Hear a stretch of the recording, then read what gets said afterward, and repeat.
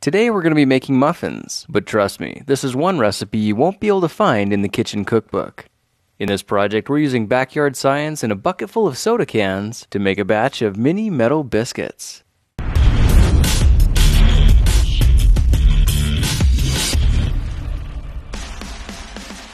Let's start this project with the mini metal foundry we made in another video and a big bag of charcoal briquettes. These might look like the kind for barbecuing and grilling, and that's because they are. When 5 briquettes are spaced evenly at the bottom, we're ready to add a crucible like this one I made out of a steel fire extinguisher, and I found that putting the container on a layer of charcoal helps melt the cans faster once we fire it up. Now let's connect a 1-inch steel pipe through the air supply port on the side of the foundry. This will get the fire hot enough to melt metal, but we still need a way to shoot the air in. We could just blow through it, but a much better idea is to use a hairdryer, which you can find at most thrift stores for about $3. Now I taped the hairdryer to some PVC pipe and inserted a couple of 1-inch couplings to connect the steel tube at one end and give the blower tube a quick release feature. This way it's super easy to take apart and fits into a 5-gallon bucket for easy storage. Now since the blower tube is at a strategically placed angle, it's really helpful to support it so it doesn't strain the foundry. This little trick will help keep the walls from cracking and increase the life of the unit dramatically. Now that the foundry is all set up, let's fill it to the top with charcoal and breathe some life into them the same way you'd light up your barbecue. My tool of choice is a propane torch because it gets everything heated up in a hurry. The coals are burning, so let's flip the hairdryer to the low setting and blow a steady stream of oxygen on the charcoal to really heat things up. You can see how the cover we made keeps the heat inside so it conserves energy while it's bringing up the temperature. The coolest part is that the crucible lines up perfectly with the hole in the center. Alright, with that warming up, let's round up some soda cans, like these ones I got from a local recycling depot, and this important tool that makes the whole operation possible, a pair of steel tongs from the dollar store. After 10 minutes, you can see the foundry is scorching hot, and the handles probably are as well. So let's use the tongs to carefully remove the top without getting burned. You can see the steel crucible is glowing orange, and that means it's ready for action.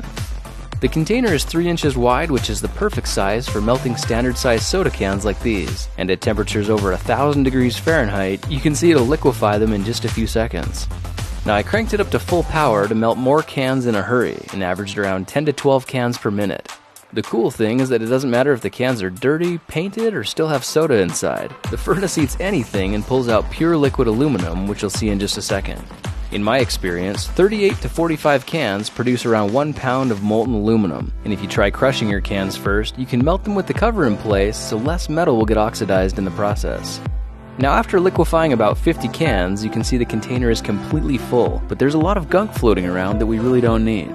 The easiest way to isolate the aluminum is with something like this steel cake pan I got at the thrift shop for 50 cents. First, let's go ahead and carefully remove the crucible, making sure we've got a very secure grip with our tongs. Then very slowly pour the liquid into the steel mold.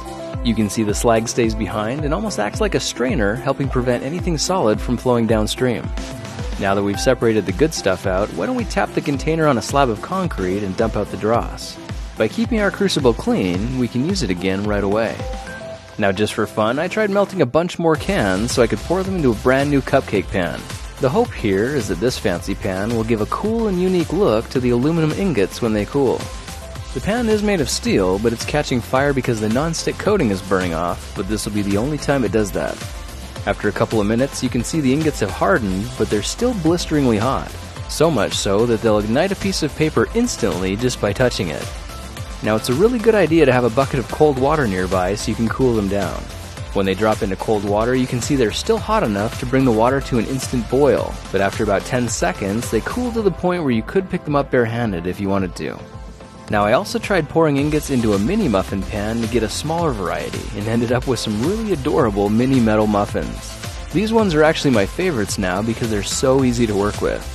The purpose of an ingot is to keep some pure metal handy for when you want to make something cool. So now that we have some, all we have to do is fire up the foundry and toss a few nuggets into a clean crucible.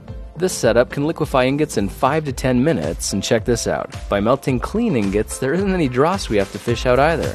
Instead, there's only a thin skin of aluminum oxide, which means this entire crucible is full of molten aluminum ready for casting. I tried pouring mine into a 5-gallon bucket filled with sand and one other specialty item, which you can see bursts into flames and absorbs 2 full pounds of liquid metal. After 5 to 10 minutes, the metal is hard enough to grab onto with a pair of channel locks so we can break the mold and reveal the casting inside. Watch for how to make something like this in another project video. When it's time to clean up, all the metal working tools fit conveniently into a 5-gallon bucket, and when the foundry is cooled down, the handle makes it easy to flip over and dump out the ashes. Cleanup is quick, and when you replace your potted plant, you can see the whole thing reverts to its innocent disguise as fashionable home decor. Well, now you know how to turn scrap aluminum soda cans into shiny metallic muffins, which you can simply admire with pride, or use to make just about anything you want. Well, that's it for now. If you like this project, perhaps you like some of my others. Check them out at thekingofrandom.com.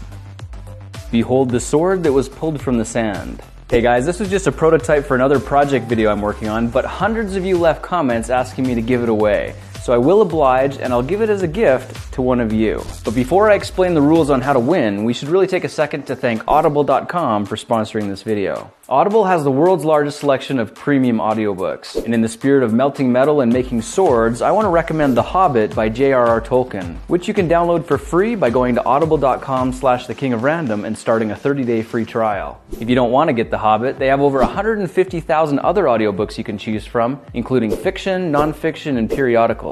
And simply by checking out audible.com/thekingofrandom, you're supporting me and my videos and allowing me to do more of them. Now back to the contest. I saw one comment suggesting that everyone should guess the weight of the sword, and the one who gets closest to the actual weight wins. So that's how it's going to work. Click here to submit your guess on how much the sword weighs in grams, and in 1 week I'll check to see who got closest to the right answer, then I'll ship it to the winner for free. Now don't put any answers in the comments. If you want a chance to win, click here and submit your best guess, because that's the only place I'm going to be choosing from. Thank you for supporting my videos, and I hope to see you around for the next one. I'll talk to you then.